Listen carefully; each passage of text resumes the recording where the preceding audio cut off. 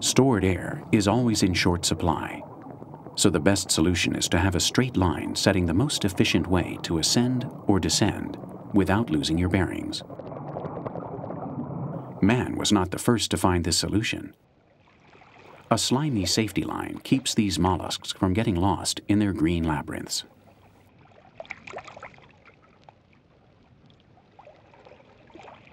A straight line is the shortest path from food to air, and these snails must constantly ascend to the surface to breathe.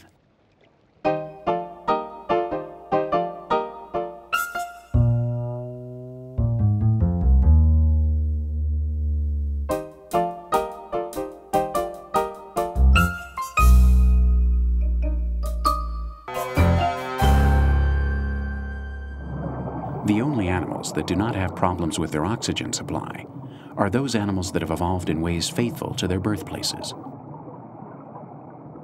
There's no doubt that fish have the most perfect fins, the most hydrodynamic shapes and skins, the least resistant movements to glide through water. They're the models we copied most often when designing ships or submarines, keels, stabilizers, or rudders.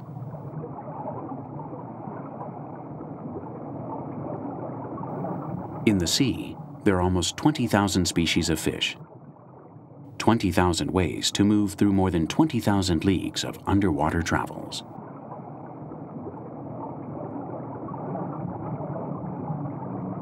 Most of them have a common feature: a chamber that can inflate or deflate with gas to attain more or less pressure, to stabilize the fish at the desired depth with no ballast. The air bladder allows for inimitable tri-dimensional spatial control, and you don't have to flap your fins all the time.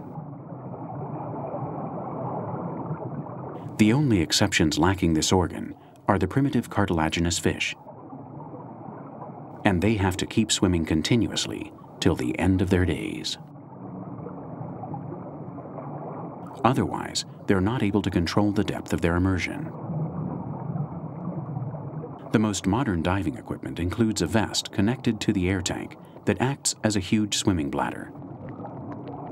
Our technology allows us the feeling of being one among many fish.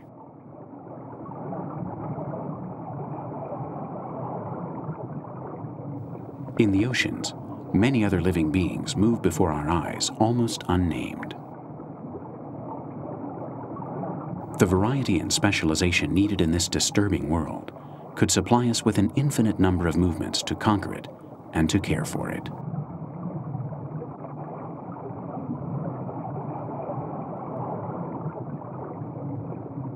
The octopus's amazing jet propulsion is just a sample of how each species has adapted their genetic design to the sea or to fresh water.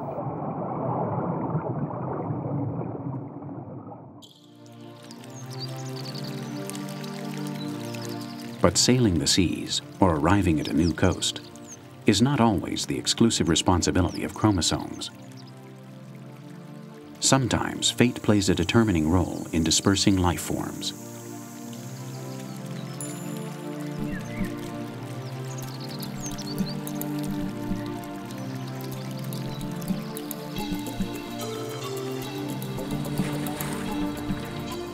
The coconut goes north or south according to chance, and it was never in a hurry.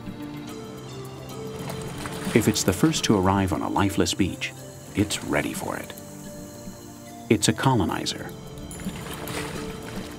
Its white reserves can feed it until its roots find nourishment down there.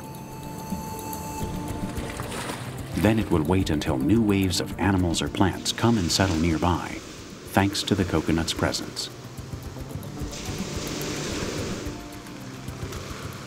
And a coconut can also be a vessel for other little stowaways.